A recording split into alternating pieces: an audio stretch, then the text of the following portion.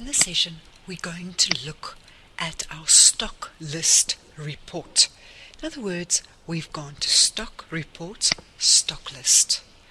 You will see here that you will have the whole stock list. You can manipulate the information you see in front of you with a filter. Now we've got 6 different reports. I've got a report called Complete Listing. If I click on Preview, it's going to show me all my detail of my stock. It's going to show me my average cost, my selling price, in which department those goods are, and it gives me a total average cost of my goods. The next report you've got is the item code description. If you click on Preview, it just gives you your items and your descriptions. Then you've got your price list, and you can choose which price list would you like to see. If you now click on Preview, it shows you your inclusive and your exclusive prices for the items specified.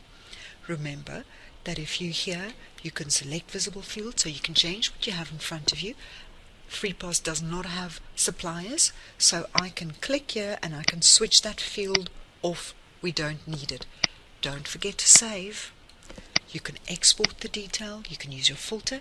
You've got 9 extra reports that you can actually design and view here. We can search, we can preview. If you can preview, you can change your design.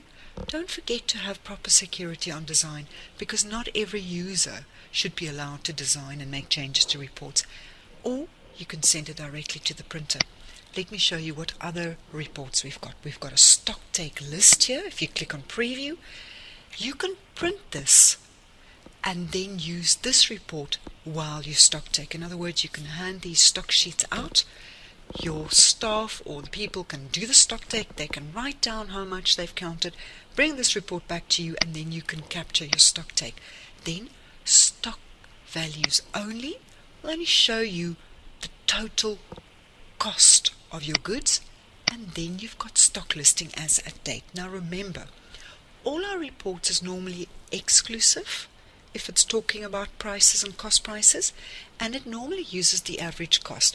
But this report, stock listing as at date, you can choose a specific period and it will then show the amounts as it was when you sold that item. Remember, I can use the first in, first out system. And that concludes looking at the stock list report option.